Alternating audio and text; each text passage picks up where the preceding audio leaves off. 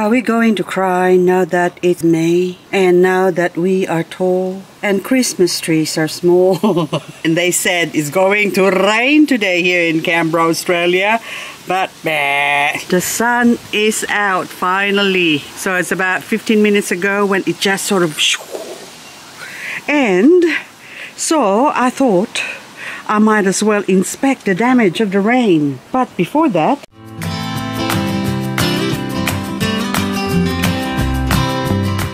I just want to show you this beautiful red dragonfly. Oh my goodness, so beautiful. Look at that.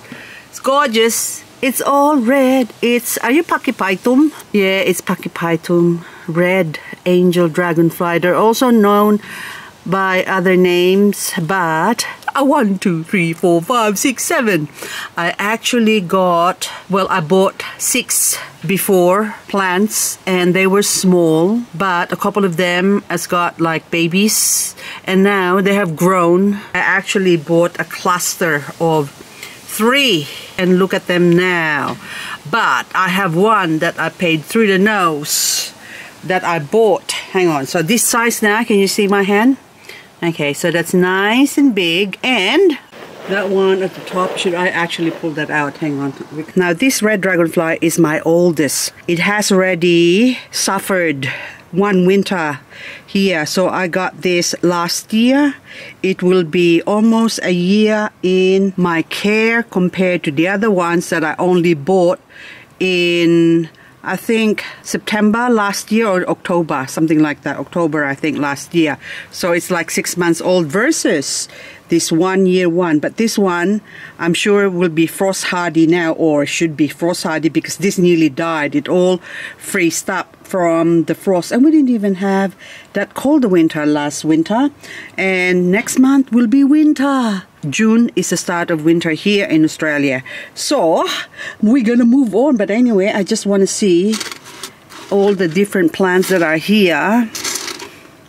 It's like a wonder to me. So I'm seeing this for the first time, as like most of you. Because once they grow, it's like, oh, I don't even recognize you. So there's a few different plants here. But anyway, I'm going to put this back. Before we continue, I need some energy. So I'm going to have a sip of my coffee. Ah, beautiful. Now, so it just rained. I'm just standing here. This is just on my face. I've shown this so many times in my videos, but I just can't get over it.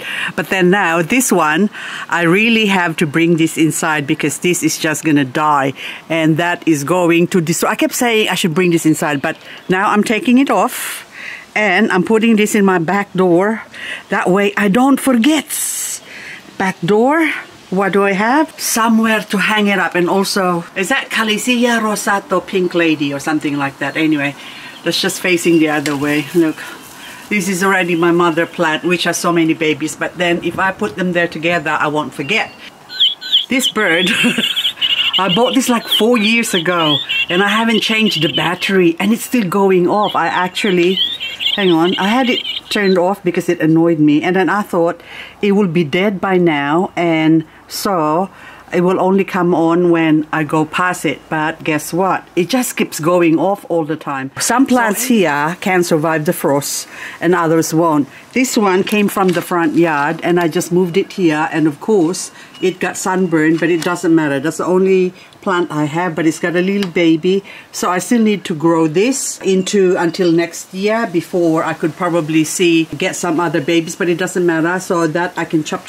This area now is sort of my hardy zone.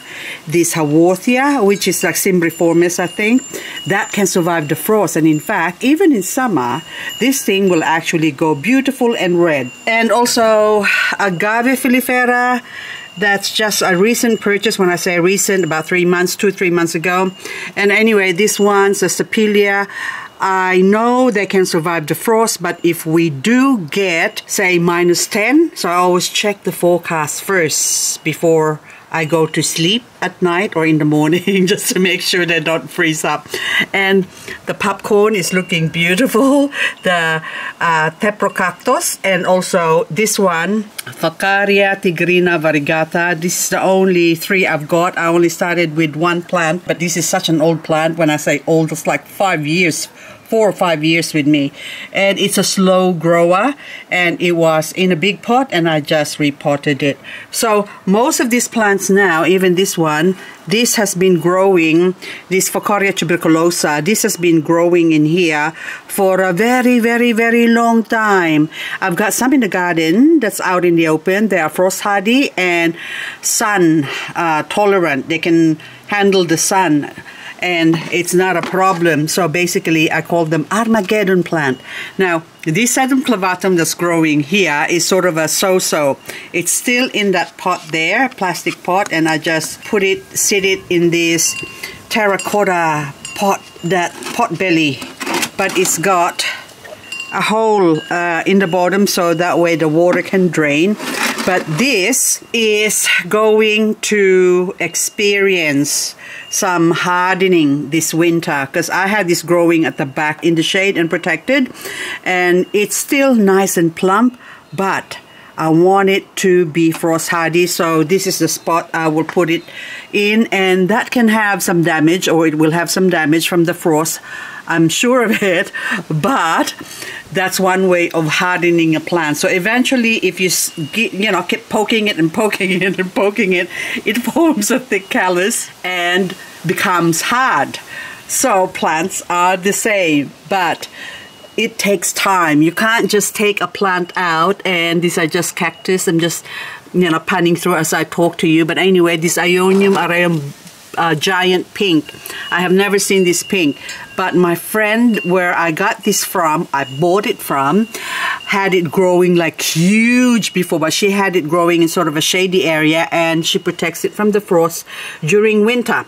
But these ones now in the bottom are recent purchases. So this one is a long name, is Ionium arboreum loteo variegatum.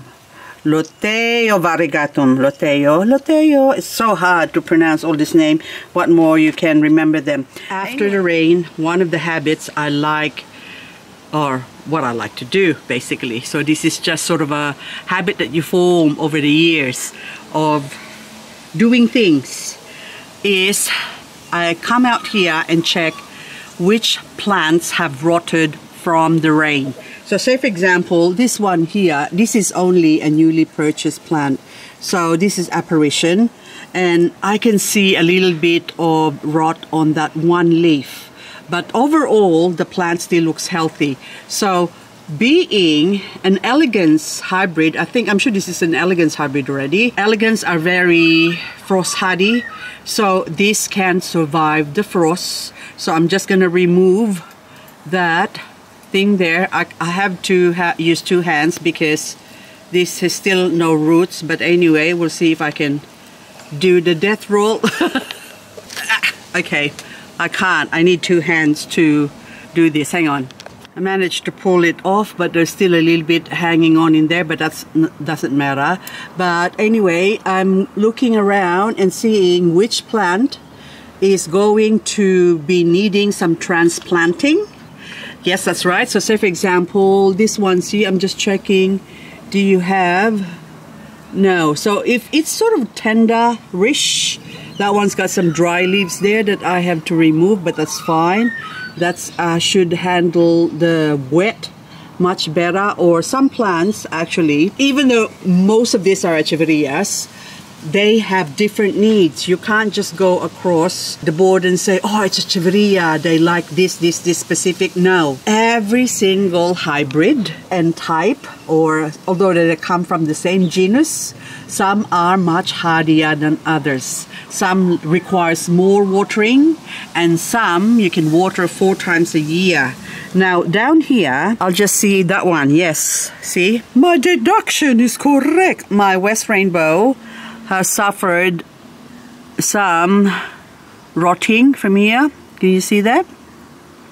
Now we have to remove that just to stop it, and even the top here, because, oops, come on. Okay, anything that's got marked, because the birds came here and started slashing my plants. So the poor things had suffered, so we have to remove this. So West Rainbow is not very frost hardy as well, by the way. So I have to keep them somewhere where they're a little bit protected. And as far as growing them, the leaves I broke off, and look, there you go. It's growing a baby. Are you gonna variegate? Maybe, but most likely, maybe not. Of all the West Rainbow that I've grown, I only ever had one that variegated on me, but eventually it actually reverted back to normal Pearl von Nonnberg coloring. And speaking of PVN, I just saw something a while ago, which is this one. Okay, I need to see how I potted it up, but it's already sticking out of the pot. So this was much smaller only about 6 weeks ago. This just shoot off the red tip silk variegated. So now I have to raise this up so that, because if I put it down there, it's gonna smash up on, well, it's touching. I don't like it when they start to touch, because they can say this plastic pot might get frozen and then hit that. No, it won't. I'm just kidding, just playing. But I just need to raise it up so that way when it can grow freely and not being restricted. So this one's now, this plant, I used to have 3 of them. They're all the same plant, and it's called, oh my goodness, Ebony Cross Longissima. This one I bought, well, I got 3 of them, only this is actually part of my Christmas present. So 5 months old with me, and one of the babies died. But the same plant, that part there showing ebony, and the other part, maybe part of it, is the Longissima, but this one has got no signs at all. You would think that is something else, that is Pachyphytum or something like that. So this one, but when I got it, it looks similar to each other, and then now this one changed into something else, and it's got some markings on the side that maybe kind of make me think that it doesn't like the too much moisture in the soil. So I have to try and remember and keep this dry, but if it's raining, I can't control it. This lot here are my variegated ones that is part of that previous plant I shown you. So this was also acquired in December, and the Victor Cane variegated is now grown into thick cluster. 1, 2, 3, 4, 5, 6, 7. Look at that. And the ones in the center is actually Echeveria something elf. Green elf, blue elf. My brain's not working. Yes, it is blue elf. Yeah, so, and it's variegated one. And of course that one is a Rognoni. And that one there is my Derensiana or Derenbergii. Derenbergii hybrid. Now, not hybrid, variegated. Oh my goodness. So only one leaf showing before, and now it's got 1, 2, 3, 4. One side is variegated, showing variegated. And these other 2 plants here, they're just normal. Now this one is a minima variegated, but it's just too white. That needs more sun. So this pot probably, because they're all light, I might try and give it a little bit more fertilizer. But right now it's autumn, and a lot of people think that Echeveria are summer growers. Not so. It depends. Well, this is an Echeveria, so, and it's still growing, the Rognonii. And Echeveria is already a hybrid of Sedum and Echeveria. And the blue elf as well is also a hybrid, Sedum and Echeveria. And so the minima is the only one that's sort of a more natural. Derenbergii, I think, is also a hybrid. I'm not too sure, but anyway, but it falls under the category of Echeveria.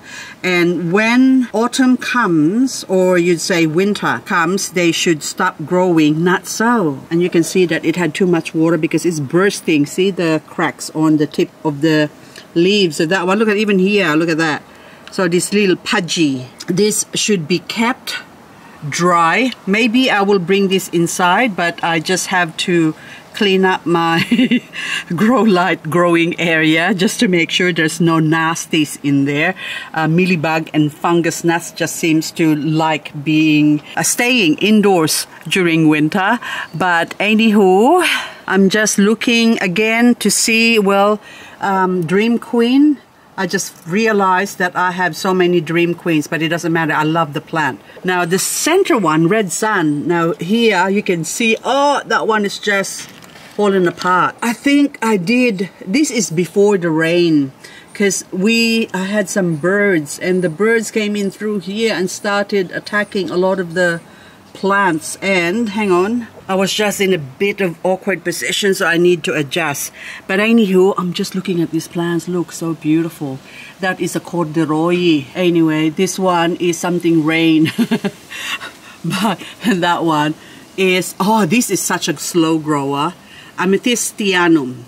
So that's the only Amethystianum I have. So it's a little bit like Amethystinum, lavender pebbles, but it's not. So it's Agavoides, that one. Now you look like a Dream Queen, but you're not. You're a Pink Sun or something, Pink Peach. I can see the labels from here.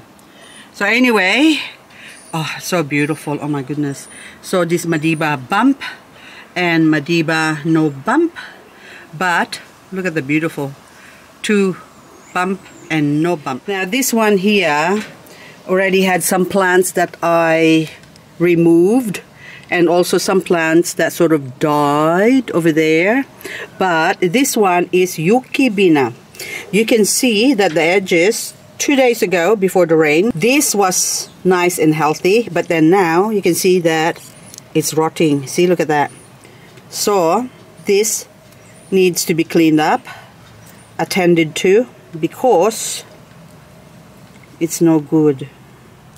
We have to remove all, hang on, I'll just move my container here and take off all the rotting parts, and the center part hopefully will still grow, but this is just a matter of a couple of days, and that's why it's important that one should really check one's succulents regularly. If you can't look after them, then, or you can't check them on a regular basis, then one must be prepared to have them died on them on one. Now if they die, please no cry. And now I'm gonna say goodbye while I'm cleaning this up. So anyway guys, that's all I got for this video. So if anything, try and develop a good practice of checking your plants. But see this one, oops, look, I got a baby removed. Doesn't matter. Okay, shake it off. That's already gone, because you can see that poor baby already rotted. Look, translucent. Okay, see, never mind. You can see that it's, okay, you can't see it, but anyway, that's translucent already. So, looks like a little worm. Now this one, to say that, oh, my plant died. Now I'm gonna go inside, make a nice hot chocolate and cry. No. I started with one plant. And this is a couple of years ago, but still, look at all the plants that I have here, and to think that this pot, I just planted them and neglected them. Like I only watered them the first couple of months of their lives, or look after them or check on them, but the rest I neglected them. So that's when I say one has to be prepared to have your plants die on you if you don't look after them. Now anyway, I'm just proceeding over here. You can't see what I'm doing, but I'm cleaning up. There's another one here. This is Echeveria mutabilis, which also started from a plant like that big there, and then now there's a big plant, and I actually propagated a few out of this. So I got another part of it somewhere, and lots of babies that I already killed. Oh, what's this thing growing here? Oh, look, I just pulled a nice weed. Was it a nice weed or a nice grass? But doesn't matter. It's all gone. Sometimes part of the fun. Oh, see, another baby. You see that? I'm just about to pull it off, but anyway. That's all I've got for you on this video, guys. This is my second goodbye. And I'm going to continue to clean this out and just go underneath there, because if the mouth is open, the hands can't think. And the hands picks up the rogue plant.